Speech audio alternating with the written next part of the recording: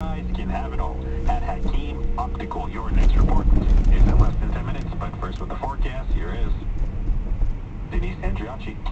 Mostly cloudy this evening, partly cloudy overnight, a low near -2. +1 for your New Year's Eve, cloudy with sunny breaks in the morning, and then some flurries developing late afternoon and through the evening, a trace to 1 or 2 centimeters possible, especially through the western portions of the GTA. Our overnight low tonight, -2. Right now, downtown Toronto, an overcast sky at 1 degree with a wind reading of -3. City News Time, 7:04. Happening now in North York, a community vigil at the Temple Sinai Congregation of Toronto to honor the life of an American-Canadian Israeli killed by Hamas during the October 7th terror attack in Israel. Judy Weinstein-Haggai was an English teacher who dedicated her life to working with children with special needs. Family members and a rabbi will be speaking at the vigil to mourn her death and pray for the nearly 120 hostages still being held by Hamas.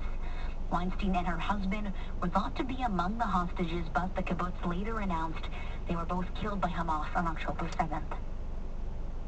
You're listening to All News Radio, City News 680 at 7:04. Well, breaking news from the NBA, where the Toronto Raptors are finalizing a trade deal with the New York Knicks today. 680's Colin Teskey has the details. A lot of Raptors fans have been curious for quite some time what direction the front office was going to go in following their championship in 2019 and their early season struggles.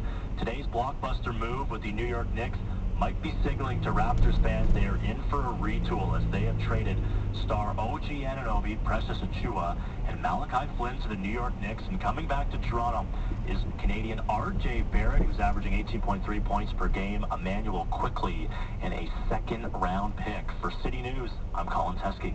City News Time, 7:05. Well, it's a busy weekend with plenty of events, and many of you are likely running errands ahead of New Year's Eve festivities tomorrow.